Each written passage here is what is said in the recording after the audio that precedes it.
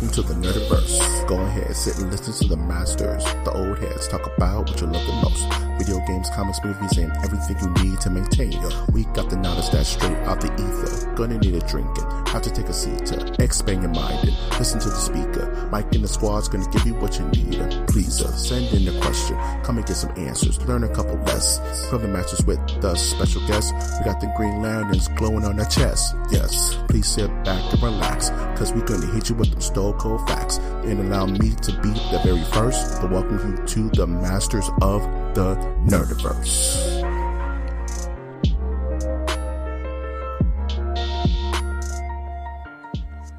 Welcome to the Masters of the Nerdiverse podcast, where we always have such sights to show you. This antique messenger bag of a podcast can be found on iTunes, Stitcher, Spreaker, SoundCloud, YouTube, iHeartRadio, Google Play, and of course Spotify.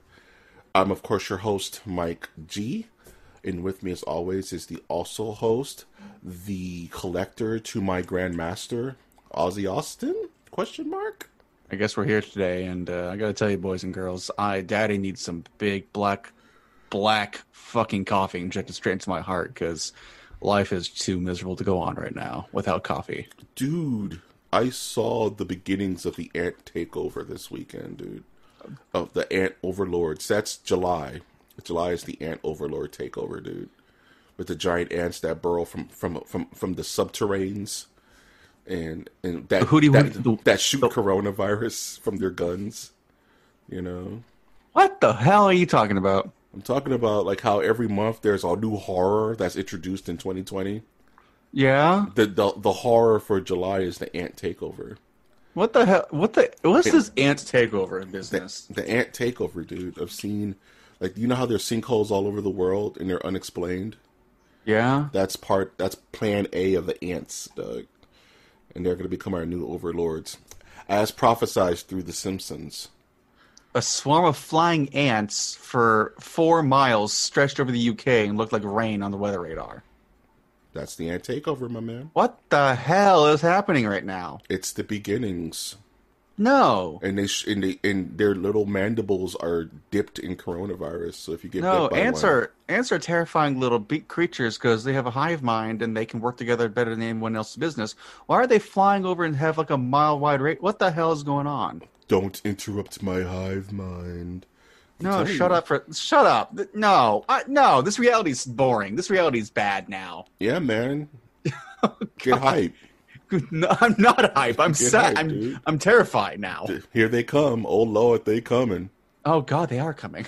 Yeah, man. And then we won't have the sun anymore because we'll just be enveloped in an infinite bed of ants. What in God's green earth is happening today? Yeah, man. We don't need nuclear winter. We will have an enveloped blanket of ants that covers the earth, Doug. This is wild. And our plants will die, and our you know, our soda will be warm. You know, it's not going to be hot. This is so wild. I don't know what's happening right now. And then all of Earth will have to toil in the sugar mines to feed the Infinite Queen that lives on the moon. Safe from... All right, everybody. Safe from reprisals, Doug. I think this is where we stop and get off the crazy train, because I'm a little too much beyond this right now. All right, I'm going to bring it back to some sort of normal reality. I'm having such an anxiety attack right now about flying ants eating my house. They're coming. This is too much. It's on its way. Oh Christ! Speaking of things on their way, how in what way did your week go, Austin? My week went interesting. How do I start this? I don't know. My wife and I finished off Last of Us 2. Nice. Lots of feelings, lots of thoughts about that game. All the feels. I started playing Ghost of Tsushima. Lots of talks, lots of feelings about that game as well. Yep. If you want to get into it anytime soon. Yeah, we can get into it. I know the whole thing. Baller. And here's the funny thing. I had to create a podcast episode for my master's program. Nice. Just sip them one of these Wu-Tang double-sided CDs, Doug. You know, right? A++, Doug. So I went through and I just recorded an episode for a podcast 5 minutes long talking about part of my, I guess, program. Yep. It's really, really weird. It's wild, and I love it. But man, this is like did not expect this to be an assignment kind of thing to happen to me. We are part of the zeitgeist, my man. This whole I'm kind of happy I started this thing so far back now. People at the house, all they do is listen to podcasts. We're already in there, dude. Oh God, yeah. You're already in there, man. Oh God, yeah. In there like swimwear, baby. MOTN, 1,000 years. Good stuff, man. Yeah, it's kind of crazy, but I guess I'm enjoying it. Yeah. Business and pleasure start to mix in odd ways, Doug. You know. I mean, it's hilarious. Honestly, I kind of love it, but man, this is gonna be just such a wild ride for me to go through. Anywho, let me know when you want to talk about Last of Us and freaking Ghost of Tsushima, because I can go on for a good little rant. Let's talk about. Let's talk about your week Last of first. Us now. Let's talk about Last of Us now, and then I'll talk about my week, and we'll close it on Ghost of Tsushima. How about that? Spoiler free. Hey, I'm not gonna play it. Go nuts. I just want to know about the audience, though. To be fair, You know, how long's the game been out? How long the game's been out? Game's been out for about a month. How about this? Make like a note in the podcast description or like some kind of warning. I'll make a note of it.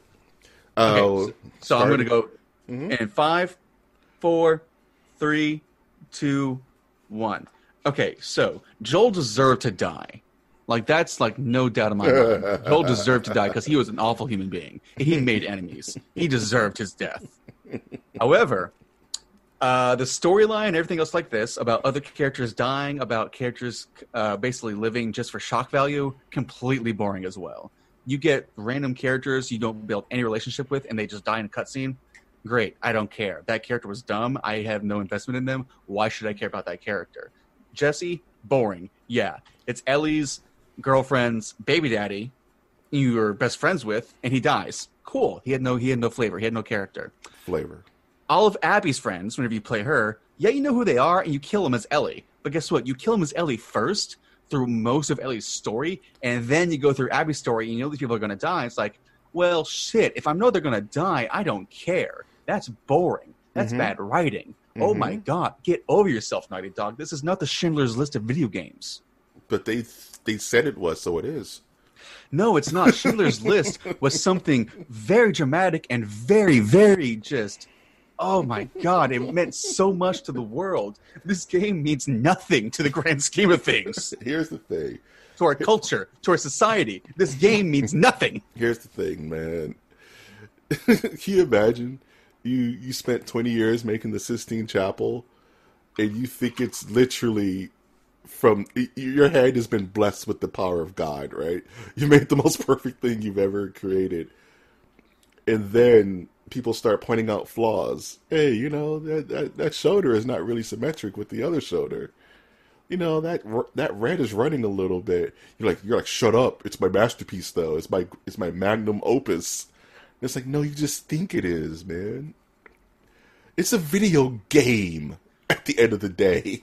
Okay, so I'll say this. It's meant for enjoyment, in subversion, and immersion. It's a video game. This isn't... All entertainment is entertainment for a reason. It's not... It can have messages. It can have meaning.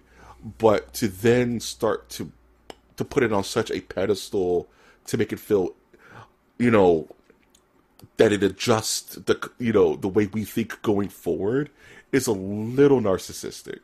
Oh, entirely so. And just a little. The storytelling was so bad because of two things. One, how they made the original pacing was you play as both characters at the very beginning until Joel gets killed. You play as Ellie for about 48% of the game afterwards, and Ellie goes through so much of Abby's personal history that whenever Abby's personal history is revealed during her playthrough, it means nothing because, you know, everybody that she loves dies. There's no dramatic tension to it all. Yeah. So why should I build a relationship with this character in Abby's storyline if I know they're just going to fucking die? It doesn't matter. Two, whenever they went into the future after their confrontation, where it could have ended, in all honesty, it could have ended there, and then they have like the flash forward in time.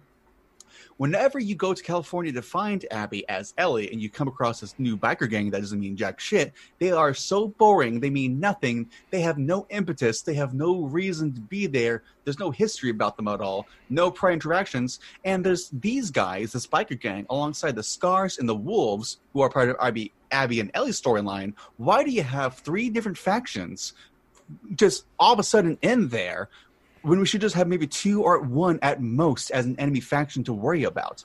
Because you did 3, they're so spaced out and so less flavorful, they have no impact on the entire story as a whole across 2 different characters. Here's 3. My last bit, sorry. Go for it. They could have improved this entire game by making us mismatch crisscross with Abby and Ellie. Play for a chapter as Ellie. Play for a chapter as Abby. You go back and forth, back and forth, back and forth until the confrontation. That would have been way more tense. We wouldn't have known who dies, who lives in each other's storylines. God damn it, Naughty Dog. That is so basic to understand. Austin, I feel your fervor for this game. I feel your fervor, especially after how many hours you put into this bad boy? 16, 20? 30. So I feel your fervor. But the problem with this type of storytelling is that it's very hard to pull off. It's a master stroke to pull off the Romeo and Juliet type of gameplay where you want Romeo and Juliet to have equal effect on the immersion and on the storytelling. But if you don't do it right, it's going to be 60-40, sometimes 70-30 in one direction or the other. You're not going to get full motivations, or you're not going to get, or it's going to be set up in such a way that you're handicapping your own suspense and you're handicapping your own expectation of character growth. You know, like, I always see video games as the character player, you're the pebble being thrown into the pond, right? Mm-hmm. You splash, and the repercussions of your splash affects the gameplay, affects the story, right? But if you're throwing 3 or 4 pebbles in there, it's become a jumbled mess. It's not a clean ripple. And what it sounds like from this game is that they failed to establish the clean ripple, even if it's, you know what I mean? Even if you're trying to introduce multiple characters and tell multiple sides of a story, maybe this should have been maybe Abby's side of the story should have been part 3 rather than part 2. Maybe you just tell it, or maybe Abby should have just been a DLC campaign. The story should be about Ellie, right? She's our main character now. I don't agree with that, because I think, honestly, Abby could have been a really interesting set to have in comparison to Ellie, because they both had different flaws. They're both very similar to each other, but they have different storylines in the end. Abby has more so a redemption arc than Ellie ever could have, because Ellie is so obsessed with murder revenge. Abby got her revenge and is trying to move past it, but realizes her life is pretty much empty. Yeah, man. So, I think it's a great comparison to the two, and how, in the end, both characters lose everything, except Abby has one thing to go forward for. Ellie has absolutely nothing. And I think that's a great comparison between the two. Also, last big rant, why weren't the zombies more worrisome in this game? Because it stopped being about the zombies. It had the Walking Dead effect. It stopped being about the zombies. It's about the people. That's why I hate zombie movies and games, because they never get it right. They always look past the zombies, and that's boring. The zombies become a barrier. They become a wall. It stops it's like, even Attack on Titan has this problem. The central threat, which is causing the tension, stops being the focal point of tension. We're the tension. Yeah, but why bother? You can make this game set in the 1800s in the wild, wild west of America, and it could have been the same exact thing. No zombies. And that's the point. Yeah. And go ahead. No worries. Yeah, and that's the point. I was watching this interview with George Romero, creator of pretty much the creator of the zombie genre. Thank you. And he was saying that, to be honest, the zombies could be anything. It could be any natural disaster. The zombies could be any external condition. The real story is how we deal with it. It's how we deal with it. Is who handles it superbly, who handles it horribly, who handles it truthfully, who handles it deceptively. That's where the birth of all of his zombie stories came from. It's not necessarily the zombie. That was kind of a cause and effect. It was how the people dealt with this new normal, how they dealt with this new anxiety, and who crumbles, and who becomes a weapon, and who becomes a shield. You know what I mean? And I thought that was fascinating. And but the thing is, that still has to be a condition. It can't stop being a worry, because then that falls apart. Because if your zombies aren't the focal point, if your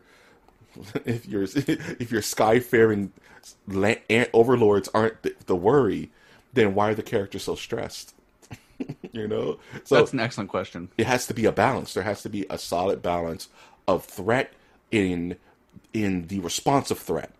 You know, and The Last of Us forgets about that because they're so worried about getting this personal story told that they lose. And I haven't played this, mind you, and I'm not going to, because I have my own reasons I don't want to play this game. Because I have a very hard time supporting assholes. And Druckmann seems like he's up there with like Randy Pitchford as like that's why I haven't god tier ass. Yeah, we're on two different sides of the spectrum, right? Like I'll play Borderlands 3 and try to forget that Randy Pitchford's gross, but I won't play Last of Us because I don't want to support Neil Druckmann. And I don't want to support Randy Pitchford because they're both horrible human beings, but we just chose two different sides of the argument to be a part of. Honestly, and neither of us are right or wrong. You know what I mean? It's just It just depends on, you know, how much you want to play that game. You know, I really want to play Borderlands 3, especially. I bought it on sale, so that was kind of my little, you know, FU to him. Like, I didn't buy it $60, you know. Still, I am having fun with the game, as I'm sure you had fun with Last of Us, but as you're talking about, there apparently is glaring issues with the pacing of this game. Yeah. I mean, yeah, honestly. Makes sense to me. It makes total sense. Fair enough. Okay, I think we could cap it there. Yeah. Yeah, that's fine by me. So, yeah. I enjoyed the gameplay. Story I had a lot of problems with. That's the hardest part to get right, my man. Hell yeah, it is. You can make a killer system. You make a killer gameplay, and that will save your game 7 out of 10 times. But if the story is so jarring, you won't want to pick it up ever again. You're like, man, that left a bad taste in my mouth. You know, like, ugh. Yeah. Yeesh, you know? Agreed. Anywho. So what would you rate it from 0 to 5? I would rate it like a 3.5. Ooh. That's like barely a passing grade, my man. It's still enjoyable, but it's not super... I don't know. It's really hard to say, honestly. It's just there's just a lot. There's just a lot. You're still conflicted. You're still like, how long ago? What did you beat it, like last night? A week ago. Oh, so you had time to think about it. Okay. Yeah, I've had time to digest. Wow. Get it together, Last of Us Part 3. No shit. Whatever that may be, because it's going to exist in the PS5. My week. What did I do with my week? Watched some movies. Watched a bunch of older movies. What did I watch? I watched 48 Hours for the first time with Nick Nolte and Eddie Murphy. I haven't watched that since I was a kid. It's pretty much about a two thieves, kind of like modern day outlaws who are just going shooting up to town, and Nick Nolte has to recruit Eddie Murphy because he was part of those outlaws' old group, and it's very Western. It feels like a modern day Western in a weird way, right? Just because of the pacing. A lot of things that happen in that movie that would never fly nowadays. A lot of expletives. Nick Nolte is the most disgustingly just kind of. He says the most nastiest racial slurs on the planet in that movie. That kind of took me by surprise. Yeah. And there was like this part of the movie where he's like, you know, all that stuff I was saying, all those nasty things, you know, it's just me being a cop and me having to, you know, me busting your britches a little bit. And I'm like, that same mentality still flies in 2020. Yep. Oh, I was not expecting this movie to hit so hard. Funny, exciting. Eddie Murphy, of course, steals the show. It was just really a strange film to watch. Also, this week, I was actually able to play Paper Mario. Which one? The Origami King, the Okay, brand new okay. game. How far did you get into that? Because my wife's playing that right now, actually. I just I just unlocked the first ribbon, if that makes sense to you. The red ribbon. Hmm. Has she passed that part? I cannot say. She told me about it, but don't know where she's at exactly. Okay, because I have some thoughts about this game. Nothing as fervent as Last of Us 2. It is funny because I was kind of doing this with my hands. Ghost of Tsushima, Origami King. Ghost of Tsushima, and it's a weird, in two weird games to pit against each other because we talk about Ghost of Tsushima shortly after this. But this game is kind of it's like watching 1980s Nickelodeon. You know what I Oh, mean? oh, okay. Where as a kid, it's the most sugary, beautiful. The graphics they pull off on this little system, the Switch, is amazing. Paper Mario's simple. It's easy on the eyes. As if you've been listening, I've been needing new glasses, so I didn't want to do anything as extensive as Ghost of Tsushima right now. I just wanted something I could chill and play and turn off and on. Beautifully done. The story is really fun and interesting. About these, it reminds me of almost like Hellboy 2, The Golden Army. We're about the brother and sister, king, princess, and prince. Oh, wow, okay. That have like alternating, thoughts on the future of the Mushroom Kingdom. And Mario's just kind of, well, I'm in the middle. He's just there. The gameplay is the part where it falls apart. The gameplay is a little jarring. I was trying to figure it. In some parts, it's amazingly simple. In some parts, it's extremely complex. It's puzzle based with rhythmic responses. So it's like playing online in a fighting game where you'll hit a random Goomba and you may get someone who picked up the game 5 minutes ago, or you may get Daigo, the beast. In the game, there's no difficulty setting. So some puzzles are you solve it in 2 seconds, and some puzzles it's just like what? It splits your brain in half, and then it's on a clock, so you have 30 seconds to make a choice. And it's like I don't feel like thinking. All right, I'm just going to do that, and you get jacked up by the game.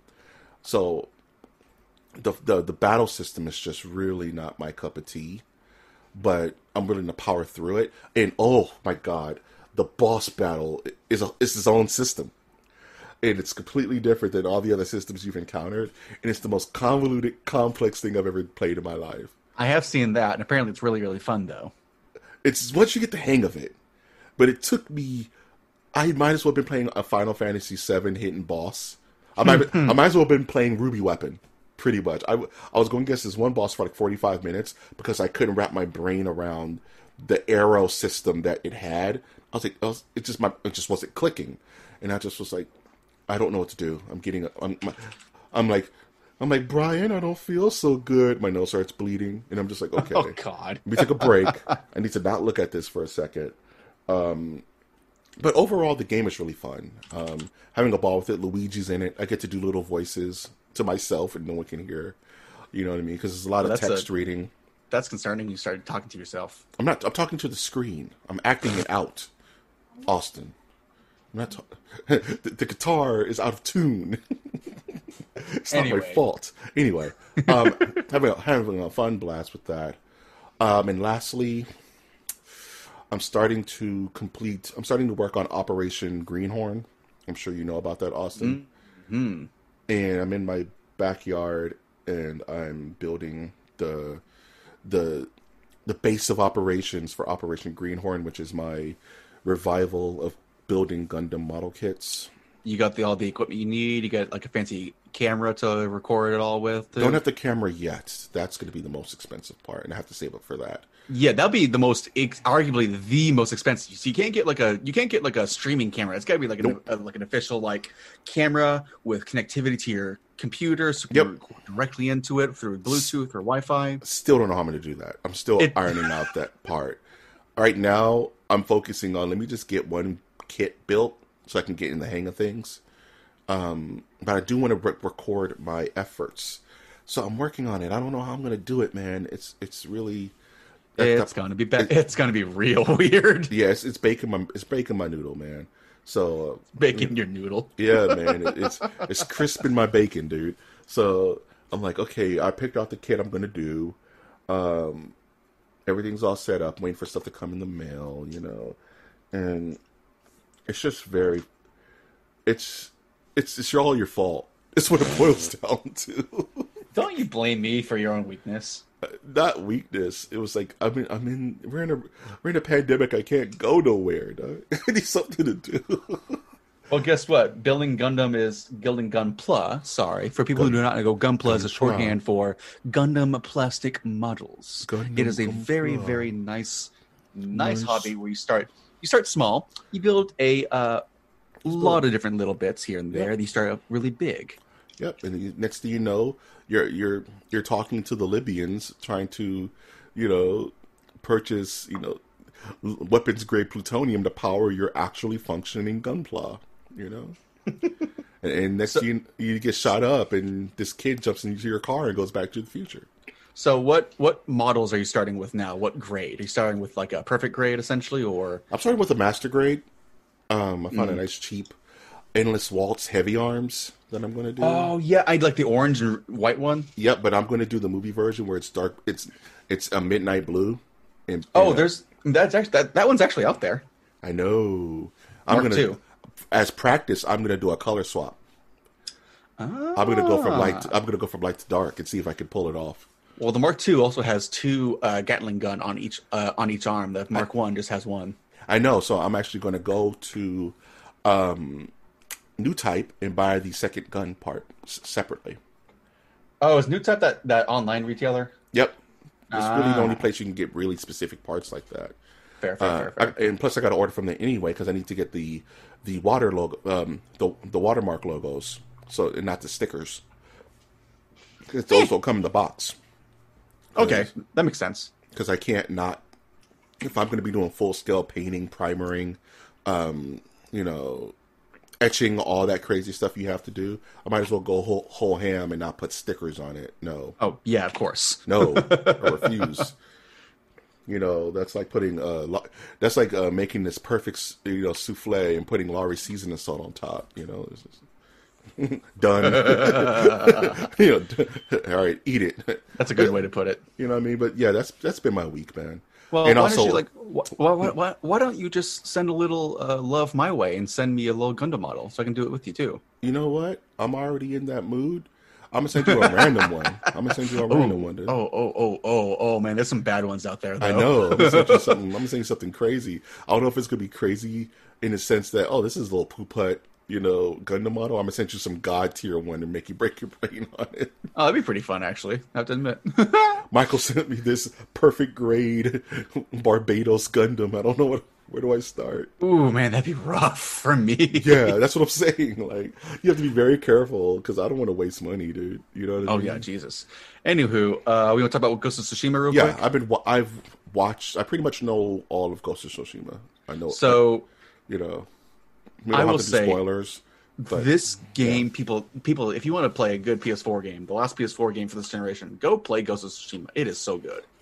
Ghost of Tsushima is the perfect closing remark on the PS4 as a system. The PS4 had a really good run. The PS4 had some really good games on it. Yes. I would compare this run to like the PS2 era. The PS2 had some crazy bangers on it. Like, this may be the best generation of PlayStation ever. It had some crazy games on it. You know what I mean? Mm-hmm. Bloodborne, Spider-Man, God of War. You know what I mean? Like, just insane exclusives, dude. And Ghost of Tsushima, and there's always that one game at the end of a game generation that is that game's highest possible bar. I think God of War 3 was that for the PS3. Yep. You know what I mean? God of War 3 was this crazy. Yeah, we're breaking the system now. Like, this is the highest it could possibly go. And Ghost of Tsushima plays like a PS5 game. It does. It really does. Yeah. It's just so much better than what you expect it to be. No lag, pure 30. Load times are almost non-existent. Graphically, we can't even talk about it. Graphically, this game is the most beautiful game I've ever seen in my life. like, Agreed. like Red Dead Redemption 2 is probably graphically, fidelity wise, probably crisper. But Red Dead Redemption 2, in my opinion, is a wet mop. You know what I mean? In comparison to this smorgasbord of colors and aesthetics, it's just this game is such a love letter, dude. It's the biggest love letter. It is. It's so nice, and it's so like gangbusters out in Japan. Yeah, man, they love it. They ultra love it, and that's rare because this is And I was watching a review, and someone called it a hamburger Japanese game. Kind of like a hamburger samurai. That's what they called it, and similar to the spaghetti western. You know what I mean? Like the good, the bad, the ugly, were these Italians, making their version of the American West, right? Whereas here, it's us Americans are making a version of samurai feudal Japan, and we did it so right. Or Sucker Punch did it so right that Glorious Nippon is just clapping their hands. They're like, "You did it! You did it! You did it! You did it! Yatta!" Exactly. So it's like the game has its flaws. Like I personally, and I'm not, no spoilers, of course, but I don't like Jin as a character. Like as a character, like he's not my favorite character of the game. That's fair. I put it like that. As our voice, as our protagonist, he's a little too Mary Sue for me. Just a little. No, I totally get it. Like, it's totally fine to like not like him terribly much. He's not Alice levels. He's not like Resident Evil Alice levels where he's infallible. You know what I mean? Mm-hmm. The first hour of that game, all Jin is doing is making mistakes. That's actually very, very fair. The first hour of that game, dude, all Jin is doing is like blowing it. But I think the pacing of the game is beautiful. I think what the game has you do in the world that you inhabit, this open world, non-chugging mecha that you're just running around, is amazing, dude. It's almost a flawless execution of their plan. The costuming, and this is a romanticized version of Japan. This is not ultra real world. Of course, it can't be, right? Right. But it's the way they have approached it as this romanticized Shoshima, this island. It's just something I've never seen before. You know what I mean? And do you think this game will have sequels? It can't really because it's based on real world events. Hard to really say.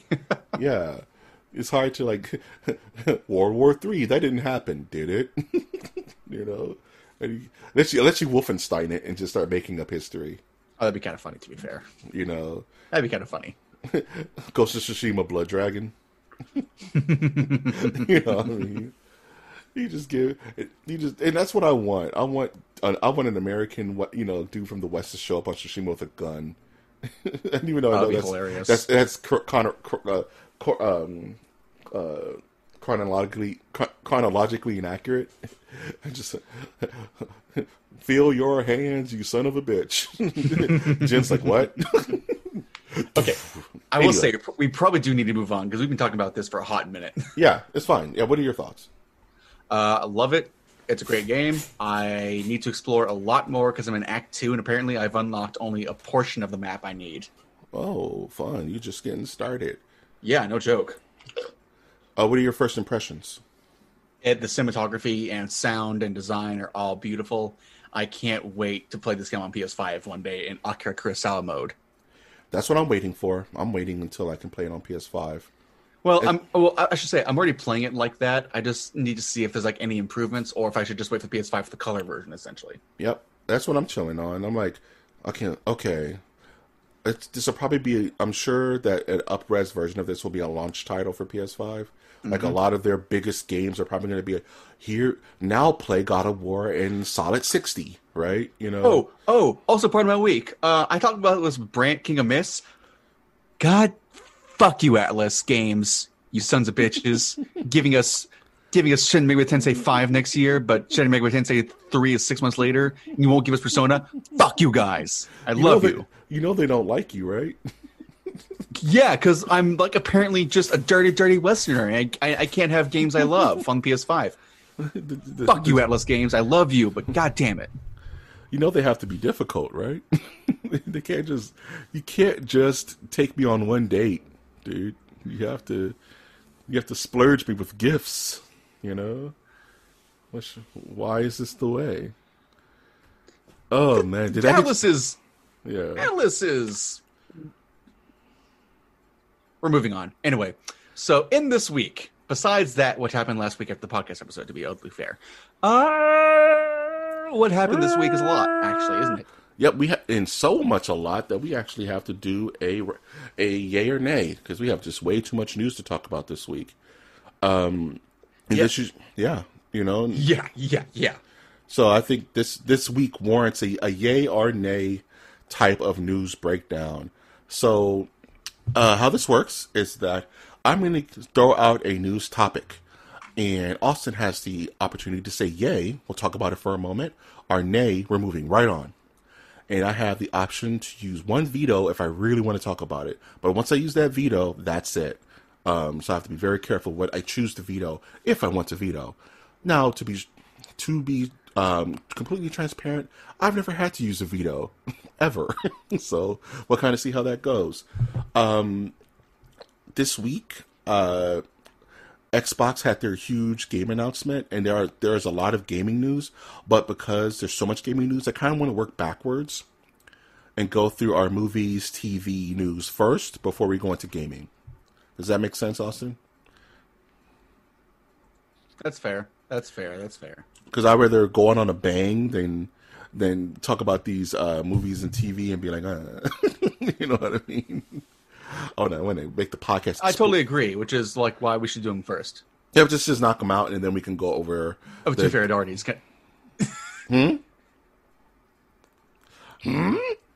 I think we're starting to like just really overlap each other at this point.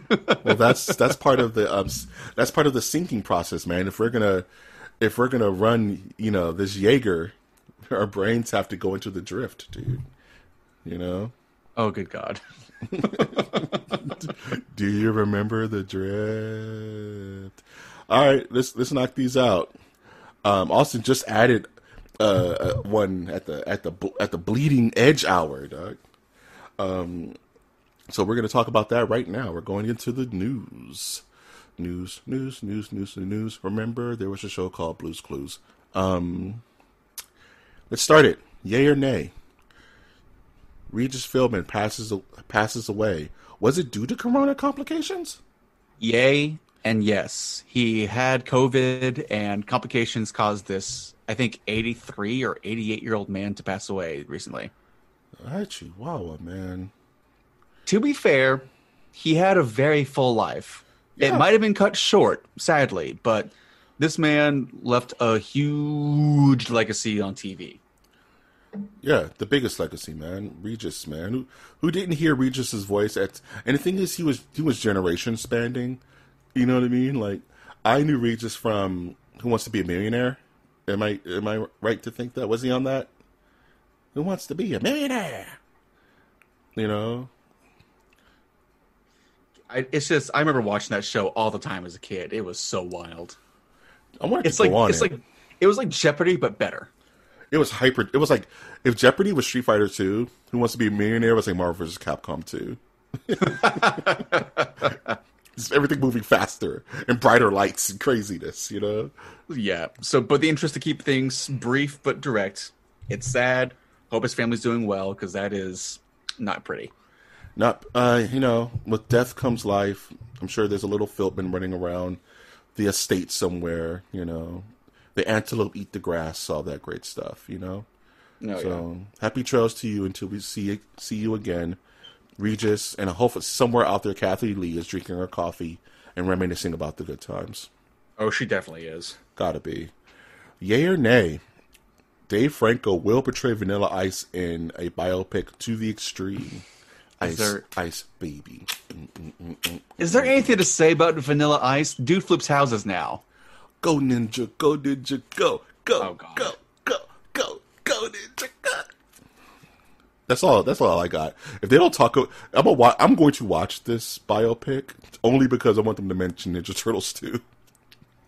There's no mention of Ninja Turtles 2. I'm turning the shit off. I'm just gonna turn it off and throw my TV out the window.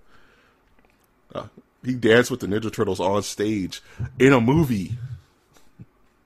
Who could say they did that? I don't know, man. This is just so freaking weird. Nickelodeon's Star Trek Prodigy animated series announced. Yay or nay? I'm so happy and mad about this at the same time. I didn't expect Star Trek to be marketed towards children now. Let's put it that way. They just don't know what to do with it. They really don't. They just don't. The spirit of Gene Roddenberry hasn't touched this thing in decades, dude. Oh, you mean like the point where Seth MacFarlane made a better Star Trek series than Star Trek did? Is it okay? And this is a way bigger question. I mean, we don't have to go into it. Isn't it strange that a lot of these pioneers from years past have lost touch with what they've created to the point where the fans have grown to become the creators that outdo and outperform and actually encapsulate the spirit of what they're trying to do? They're so out of touch. It's because production studios only care about money, not about creative liberties and creative spirits. It's so frustrating. Which is why Star Wars. It's so frustrating. Yeah. Moving on. Star Wars is sad now. We don't talk about Star Wars unless we have to.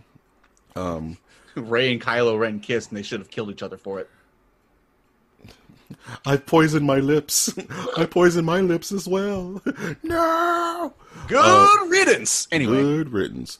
The Boys renewed for season 3. I'm already. So excited. Because, it's not... Season 2 isn't even out yet. Holy crap, people. This is so good news. That's good news. I'm really excited for season 2. This week, I think.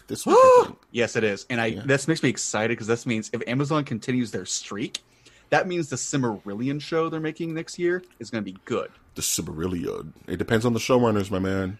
And it also depends. It might make the Wheel of Time series in 2022 or 4 really, really good as well. Not all that glimmers is gold. Fuck! If they make a good Wheel of Time, I'll be just so happy. That'd be a moneymaker if they do it right. But Wheel of Time, like Dune, is real easy to F up. Oh, entirely. And easiest to F up. I've read the series 5 times. I know exactly how they could screw it up. Okay. Okay. Christ. Are you a Homelander? No. I'm not a Homelander either. I'm not a fan. No. I'm a fan of his character because he's freaking terrifying. But if I lived in the Boys universe, I would not have his toy as a kid, No, Homelander is... he's just a psychopath with Superman powers. That's all. He's the Plutonian. If you ever, there's this comic out there called Irredeemable, and it's about a supervillain named the Plutonian, and he's just evil ass Superman. That's pretty good. And he assassinates people based on their heartbeat. Jesus. He just listens out for the heartbeat. He knows exactly where you are. It's real fun. Oh, that's screwy. Crazy. Okay. Forget all that. Forget all that noise. We're talking about video game news now. You can't yay this. You can't nay this. G4 returns, baby. That is actually super surprising, I have to admit. G4 that is the is most coming surprising. Back, dude. Attack of the Show and X-Play with Adam Sessler? Yeah, please. I love Adam. Adam is a celebrity within the game world. Morgan Webb, Adam Sessler, X-Play, Attack of the Show. Oh, dude, they got Morgan back? All I heard was Adam. I'm hearing things, man. I'm hearing things, dude. I'm hearing Olivia Munn's coming back for Attack of the Show. Kevin Pereira. Wow. I'm hearing things, man. It's getting crazy. Cinematech, where they would show video game trailers for half an hour. Dude. Oh, wow. That is surprising. Oh, man. Remember when Adam had hair? He doesn't. Remember when? Remember when Olivia Munn was just this geeky kind of like, but also posh co-host, not knowing of her future. You know what I'm saying? And now she's like a legit actress. Now she's a legit actress star. In okay. G4 was one of those things that I just had on TV 24 hours a day. It was. I mean, I used to watch really G4 before it became Cops and became it all gross and you know what I mean? Back when it was pure, with the yes. What was that show with Tommy Tallarico and that other dude, and they would do game reviews? Fuck, I can't remember. I cannot tell you, dude. I can't remember. That show was that channel was so awesome. It was nothing like it. G4 was all video games all the time. And this is before the internet was like super big, like was what it is now. So you got a lot of your info from G4. Yeah, exactly. You know what I mean? It's going to be interesting to see how they come back from this, honestly. I don't know. I don't think it's going to be in a traditional sense. Maybe G4 is going to become like an IGN kind of channel.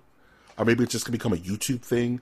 Like, how do you can't, I don't think they'll be on cable because cable is dead. Yeah. So I remember seeing that tweet, and I remember like the first thing I saw was your buddy Brian's like reaction was the very first comment I saw. I was like, he struck while the iron was fresh out of the fucking anvil. Yeah, man. He the one who put me on it. I was like, what? For real? Word? Yeah, no joke. And you see like IGN in the comments going, And then Kevin Frere was like, what? I was asleep. What happened? Like, Christ. This is my news of the week. I'm so happy. It's so interesting. I can't wait to see it happen. G4 is back, dude. That's so hype. You know what is also back and come back strong, apparently, is Halo Infinite. Okay. So Microsoft had their big showcase of video games, just like how PlayStation did. Yeah, but like yeah. And I got some strong opinions on this showcase, dude. It's lukewarm. It's you know what it is? Very lukewarm. It feels like a half measure. Like the true Xbox One X games were not shown that day. Nah. Every game shown are half measures that could be played on both the Xbox One and the new system.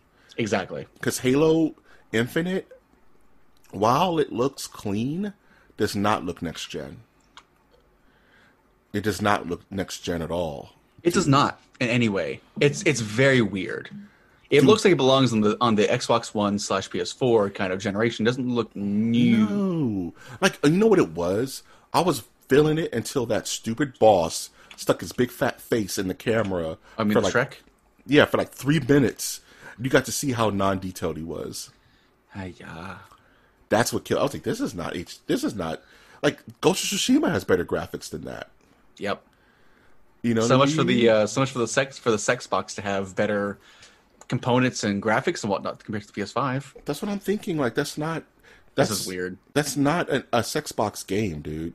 There's no way. You can't tell me that Hellblade. Remember the launch for Hellblade? That video? Yeah. That mess looked like it was real life, dude. Mm-hmm. And then you show me Gorilla Grodd here, and he's like... Gorilla Grodd's a good way to put it. Burn your fangs! Like, somebody just get this Muppet off the screen, dude. Anti-hype, dog. Yeah, it's like you go to the doctor and like to get milked, and they just kind of like stick the finger up the butt and go, "You're done. You're done." Hey, that's on you, man. You donated to the sperm bank today. You're done. You're done. You didn't even offer me dinner, dog. What got me really riled up though was Warhammer 40k Dark Tide. Yay or nay? Yay! By Fat Shark Games, creators of Vermintide and Vermintide 2, a game about going through waves of enemies as Warhammer 40k universe characters, such as a witch hunter, a sorceress, an elven ranger, and a dwarf warrior. You play as a bunch of people going through Warhammer 40k about this, including most likely an Ogren, huge big warrior guy, Imperial Guard, likely Adeptus Mechanicus, and others, as Inquisition agents going against the Agents of Chaos, Eldar, Orcs, you name it, you got it, baby, we're going good. I'm very ignorant to the Warhammer 40k ethos, but this sounds a lot like Gauntlet to me, and I'm down with that. It's the same thing. Is it just Gauntlet? No, it's just Vermintide. Okay. Vermintide was a good game. Okay. It's the same developer, just a different universe. Okay. It's going to be worth it, and I cannot wait. Holy Okay. crap. Hopefully we can play that. Hopefully it'll be cross-platform. I think they're going to intend to make it so. I think it's going to PS5, Xbox, PC, so we'll have to wait and see. Okay. We could talk about this real quick. Ghost of Tsushima, PS4's fastest-selling first-party game in its debut. Yay or nay? I mean, there's only a few sentences to say. Yay. Yay. It's a great game. Makes Great sense. Japan loves it. It's the fastest-selling game in Japan right now, overall. Final bow for PS4. Sounds like, Sucker Punch came in strong in the generation, and they are leaving just as strongly, if not better. Sucker Punch is one of those studios, along with Insomniac, along with Obsidian, along with Respawn, can do no wrong in my eyes. You tell me they're making a game, I'm going to check it out. Yep. It used to be that way for me in Naughty Dog for like Jack and Daxter and Crash Bandicoot, but then they started making mistakes. It's like, ooh. Womp womp, like firing one of your lead writers so she can go be sent to Star Wars to be fired again. Or like making horrible crunch and horrible atmosphere for workers to never like be happy. Video game paradise. Fable Xbox Series X announcement trailer, which didn't give us jack diddly to go off of. Nope, didn't tell us a damn thing. It might as well be the Elder Scrolls. Six, exactly. 6 image. That's all it was. It's like da da da da da da. It exists. Stop bothering us about it. And it's like go screw you, man. Yeah, it's bad. It's more than nothing, but at least people could shut up about it. This value of the trailer is represented as 0/0, and that's it. There's like nothing to gain, nothing to lose. It exists. It's on our minds.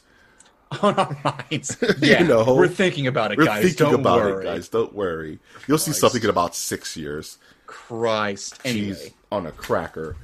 Phantasy Star Online 2. I do not care about this weird MMO. I care because of its promise. They're saying, okay, brief history. Phantasy Star Online 2 is an old-ass game that's never been brought to the West because, the developers thought the Americans didn't care. No, we ultra care. A lot of us had Dreamcast. A lot of us love Phantasy Star. Another bad take from Japan. Never came over. So people have had to hack into it. People have had to break and corrupt their computers to get this thing running. Been a big pain in the ass for, 5-6 years now that the game's been out. Now, what technically is going on with this game is technically this is Phantasy Star Online 3. It's pretty much what this is at its core. But they're keeping the Phantasy Star Online 2 name only because, marketing-wise, you'll be, there's an alienation in numbered sequels. You know what I mean? There's always an alienation in numbered sequels, especially in MMOs. You know what I mean? So they're like, okay, we're just going to keep the name, call it New Genesis. What they're saying this is think about Final Fantasy XIV to Final Fantasy A Realm Reborn. Yeah, I can see that. And think about Monster Hunter Ultimate to Monster Hunter World. Yeah, I can see that. This is what that is. It still keeps all the bones of the original, but it's boosting it and enhancing it so much that it's pretty much its own different game. And if it's fun, it may be a console seller for a lot of people. Because apparently Phantasy Star Online 2 is huge in anywhere but the US. And if it's fun, and if it runs good, if it's a solid 60 on Xbox, it may be something worth buying. Maybe. I don't know. I'm not about it. I'll just say that now. I'm not really about it. I'll check it out. The Medium. Story and gameplay. Yeah. That does look interesting. Like the one of the shots of like the girl being dragged down with all those like little finger bones, hands and whatnot. Fingers. It was very much like, how do you put it? It looked like the creepy crawly chest burster hand aliens. Yeah, the face huggers. Yeah, face huggers. Thank you. Creepy crawlers. I'm getting a lot of No Way Out vibes from this game. I could see that. 2-player, you're both going through the same area, but in 2 different dimensions. Very Silent Hill inspired. One, for some reason, looks like it's Dante from Devil May Cry. One has the Dante Devil May Cry hair. and the other one's normal. And like barbed wire over her hand. Yeah, and she's barbed cutting wire. she's cutting like flesh walls open and like running to crosses and Yeah, it's just very edgelordy a little bit, but it is, but like you have to have the kind of edgelord feel to like be appropriately placed in the hellscape. yeah. And is this a hellscape though? Is this some kind of rot universe? We don't know, man. All we know is there's going to be a big boss where half the screen is just his torso, arms, and head. You're gonna have to fight it. I mean, that always happens. That always happens. It's going to happen again. I can almost promise it. I look forward to seeing more about this. Hopefully, it's not just singular. It's not going to remain singular on the Xbox. Let's put it that way. There's no way it's Nope. going to happen. No, which I'm okay with, because Xbox is not about exclusives. Shut up, guys. Tetris Effect Connected looks awesome. Tetris Effect Connected looks awesome. Nay. Straight up, nay. You're not a Tetris boy? Nah. It's Tetris Effect with Tetris 99 mixed together. You bastard. We must move on. We must move on. I'm going to say Mike G fully supports that message. I want to pick. That looks like fun. It's not a console seller. If it's free, I'll definitely check it out. Yeah. Stalker 2. I don't know what this is. I mean, I don't know what Stalker is. Do we have to talk about this? Because I've never paid attention to Stalker, and I really do not care. I don't know. It was a CG trailer. How about this? I have gameplay. I have replacement news. Will that work for you? Okay, we've talked about Stalker 2. It's a nay. We both just don't care about it. I'm sure there's huge Stalker fans out there. I respect and adore you, but I have no context for this, and they didn't give me any. They're Russian fans, so you just got to go seek a blood and just like drink vodka, and you'll appease them. I will drink vodka in their name today. Go to the freezer. Anywho, how about this replacement news? Final Fantasy 14 5.3 patch updated. You can fly around the base game when that happens next month. Yep. And you can get a free trial all the way up to level 60 at the end of Heaven's Word. I'm not a big fan of XP boosts like that. You're cutting out so much. It's not of an the XP game. boost. It's not an XP boost. The game is totally free for players up to level 60. Oh, that's a video game. That's a free video game. That's 100 hours of video game. That's a free video game. Yeah. With arguably one of the best storylines of all time. Because does that stop at Heaven's Ward? It stops at the very end of Heaven's Ward, 3.56. Yeah, because that's where if I remember correctly, 60 after Needhog, yeah. Yeah, level 60 is the end of Heaven's Ward, right? Yeah, it goes all the way past it to the patch updates, all the way through the Shadows of the Warriors of Darkness and the end of Needhog's story. And right at the beginning of Stormblood, right? Yep. That's a video game, dude. That's a free video game. Yeah, people, if you want a free Final Fantasy game, fucking go get that. Now. That is what you tell not now, next month. Sorry. Next month. That is what you tell the friend who's been wanting to play but didn't want to pay a subscription. Exactly. Like, dude, it's a free I will walk game. you through it. Join our free company. We'll get you to 60. If you still like the game, play with us. If you don't like the game, you will know if you like the game or not by level 60. 100%. I guarantee it. I'll say this real quick. I love the meme. I saw somebody of they're like Square Enix tentatively putting out ideas for Heaven's Word. It's like church bad, dragons good, and some warm audience replies, and then somebody goes, "The church is evil because they won't let you fuck dragons," and the audience just goes wild. Yeah, it explodes. That's Heaven's Word, pretty much. That's all Heaven's Word's about. Exactly. Church bad, dragons fuckable. Exactly. Gotta have sex. Gotta make little scale babies. They have to be scale bound. That game's dead. Yeah. Jesus Christ, that makes me so sad. I got sidetracked. I can't even say anything anymore. You defeated yourself. Yeah, exactly. Hoisted by your own petard. The Outer Worlds Peril on Gorgon DLC. I need to get this game. It's so good. It's so good. It's my game of the year. The year it came out. It's so good. It's so much fun. Yeah, it scratches all the itches, dog. God, I need to get this on sale. Dude, it scratches the Mass Effect itch. It scratches the KOTOR itch. And the Obsidian itch. And it scratches the Fallout New Vegas itch all at the same time. It's the best game ever. I have 2 created characters in this game. I thought that this was a one and done, and my brain kind of compartmentalized it that way. But now that we're getting DLC, I'm more than excited. I'm jumping on this the second it comes out. Yeah, the second it comes out. I need to get into this game. It's so play. I'll need to play this. It's so fun. I talked my way out of a full boss fight. That's amazing. There was a scene where these troopers were gonna raid your ship, right? And they're at the door, and they're like, "Open the door, and we only kill half of you," right? like real stuff is about to jump off, and I was like, "Well, if you think about it this way."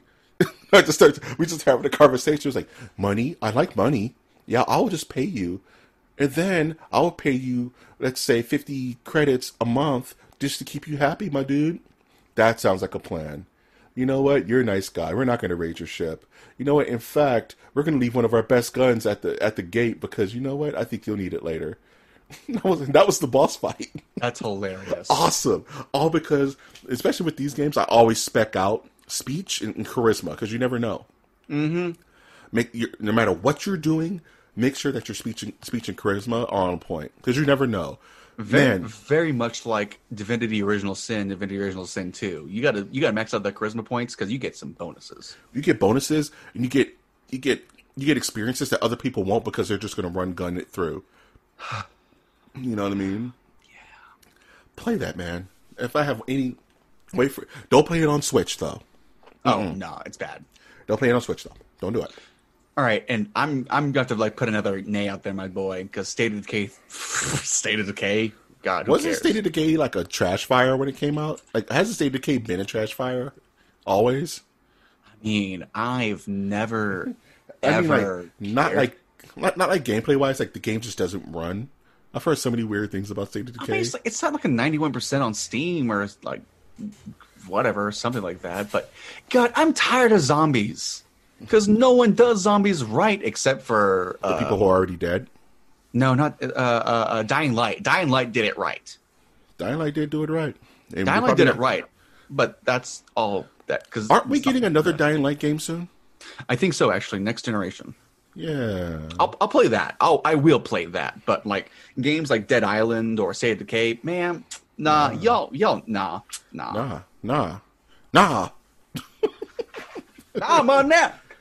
nah, motherfucker, nah. Nah. We're not talking about it. The black woman roared at the only thing I like about the whole trailer is that when that lady roared at the wolf and the wolf didn't want none of it. The wolf was like, shit, I'm out. Nope. She's been through it. In replacement news, there has been confirmations with an interview with Hideo Kojima that he is in talks currently with Junji Ito for a new horror game. That came out yesterday. I don't think you saw that. I didn't. Yeah, he's said he's in talks currently with Junji. And considering how much they liked working with each other for Silent Hill PT, I can imagine what business they can come up with. Can we get that Junji Ito Kojima sandwich with a little bit of Guillermo del Toro horchata on the side? Can we just sneak him in? God, can we just sneak him in? A little God, tasty beverage to wash down that? It's gonna be like a slimy horchata with like tongues and tentacles, but it's gonna be good. It's gonna be so beautiful though. It's gonna have colors in it and shit. Oh man, I can't. It's gonna be like the fisherman's wife of sandwiches. Oh jeez, why'd you have to mention the fisherman's wife on this podcast? I didn't need that visual. Anyway, because it is classic Japanese art. Oh god. Anyway, I'm not going to even explain that. You do the homework on that one, Nerdiverse. Oh, Dios mío.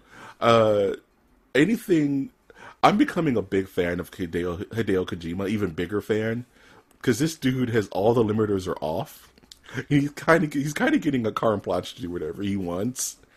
And Death Stranding is a hidden gem that will be revered for decades because it pretty much told the future. I want Hideo Kojima to make a game where he always tells the future. I want him to shit over Konami. I want him to like spread Konami over the butt cheeks of some game and make them just the absolute worst. And I want Sony to give him all the money possible needed to do so. Funny? I thought that's what Death Stranding was going to be, but it wasn't. Nope. There's really no shade, and I thought there was going to be shade. Maybe he's above the shade.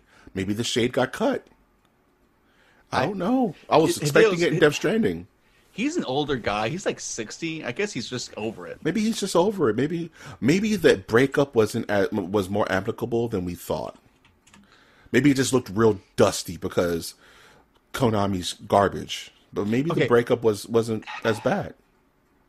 Maybe he got paid. So first off, Hideo Kojima is also 56 years old. I just looked that up. That's not a bad age. He's still got a lot of creative days ahead of him. He looks pretty good, honestly. Yeah, he looks like he's 30. He's like he's in his 30s, man. And the same could be said for Junji Ito, who is also 56 years old. Which is those old. These are masters of their craft, dude. These are legit masters, dude. And they're gonna, whatever game comes out, if it's anything like PT, I know. On PS5. I can't wait. I can't wait. I can't wait. I can't wait. It's gonna freak people out. It's not gonna make any sense. It's gonna be awesome. I just need this in my life. Because there's horror in Death Stranding. Death Stranding is a horrible idea if you really think about it. It's terrifying. God, yeah. It's like utterly bleak and horribly despondent. Yeah, and like Die Hard Man. Oof. Yeah, invisible terrors that keep you in the house. Oh wait. Yeah. Right? Oh, wait. Wait. Darling. Wait. That's our news, man. That's our news. We did it. We conquered the Microsoft announcements. We braved the G4 revival, Doug. We welcome our ant overlords. What are you looking forward to? I'm looking forward to finishing up my master's in class for the summer this next week, due on August 2nd. Christ. Don't think about it. Don't think about it. I gotta finish up the podcast, which is bizarre to me to make, honestly. I am looking forward to you showering me in Gundams. Please pay Daddy. Daddy, please. I will give it to Daddy. Come to Daddy. Anyway, and you created that. That's not me. That's all you. I need to finish. I'm likely not going to. I need to keep playing and maybe attempt to finish Ghost of Tsushima. Yeah, that could wait. That's gonna take a while. It's gonna take a while. It's gonna take a goddamn while. It's gonna take a goddamn while. Yeah, but I need to prioritize homework over that first. Yeah, man, you gotta prioritize life, dog. Exactly, and including my wife. Yeah, your lovely video game Paper Mario playing life, dude. God, we were both so laggard today because we made fried chicken sandwiches from scratch yesterday. Yeah, ugh. That's that itis that goes to bed with you. Yeah, it's the itis. It's the itis right now because handmade buns, handmade fried chicken, handmade coleslaw, some spicy mayo all over that bitch. Oh my god! My question is where's my mailed-in plate? Where's my plate at, bro? I need y'all to mail me a plate. You got to travel all the way to Arkansas first. That's fine. Flights are real cheap nowadays. Come to the meth capital of the states. I'll get me my complimentary meth that they give you as you leave the airport. You come to the airport and they just give it down and go, "You ain't from around here, are you?" Here's your complimentary pot. Here's your complimentary meth. I hope you like your time here in Arkansas. Welcome to Walmart. How can I help you? We got guns and soda. Do you guys have Faygo? Tell me you have Faygo. What the hell is Faygo? Faygo. It's type in Faygo. Faygo. What the hell is Faygo? Faygo. Tell me you have Faygo. I've never heard of it till today, so probably not.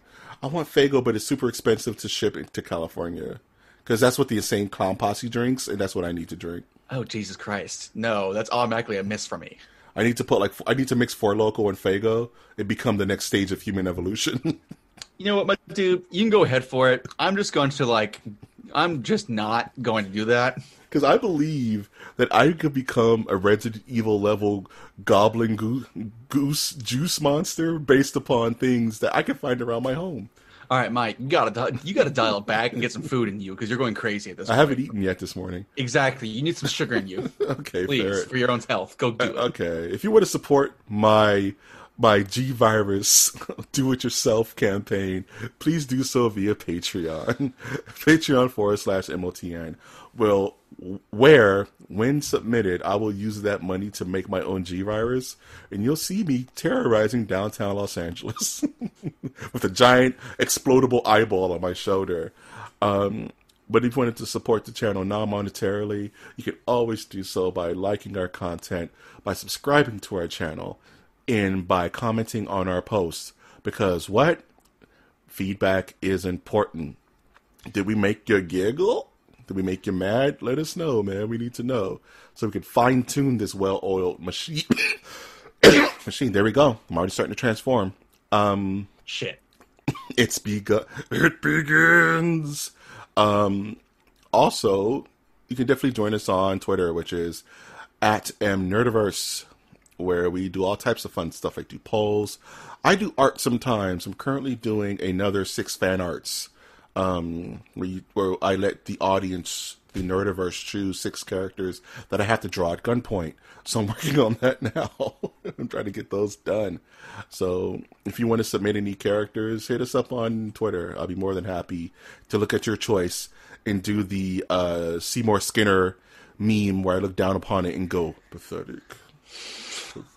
Pathetic. And then be forced to draw it.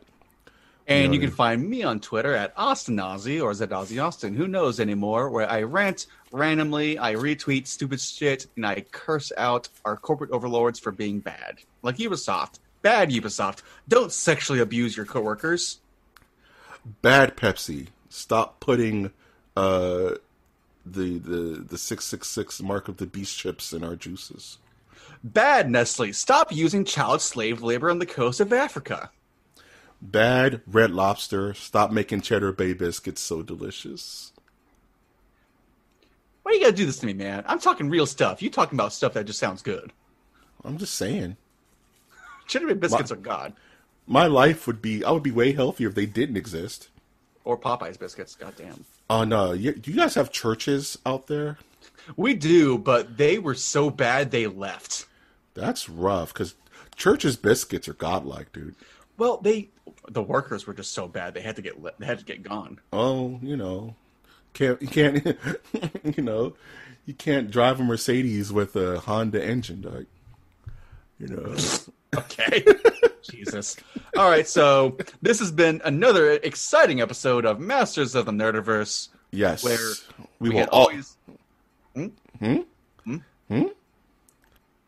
You say will.